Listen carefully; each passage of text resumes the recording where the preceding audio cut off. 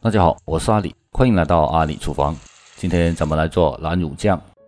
准备100克南乳，20克腐乳，用料理机打烂。南乳是腐乳的一种，既可调色又可调味，是由长江以南的浙江人所创，所以就叫南乳了。在清末随着姑苏菜一起传入了广东，也可以用叉子勺子压烂，但是就没有这样的顺滑了。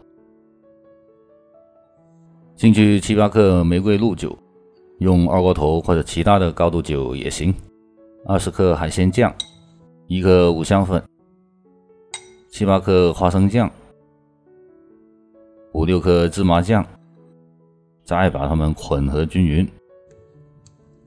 这个南乳酱的用途还是很多的，例如南乳扣肉、南乳炒藕片、南乳猪手、南乳排骨等等菜式，还有炸鸡翅、焖笋干、烧个土豆啥的，甚至在炒饭的时候来上这么一小勺，都能平添不少的滋味。混匀之后放一边备用。冷锅进去4克花生油，再进去10克左右的蒜蓉，开小火，慢慢铲出香味来。蘸入10克花雕或料酒，混好的酱料也进去，推匀。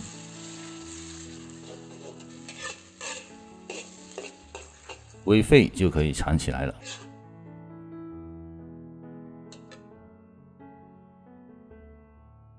勺子底下抹点油，把酱料推平整，再进去适量的花生油封面，防止氧化发黑。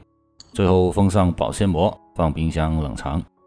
这种自制酱料因为无添加，所以最好能在2周内用完。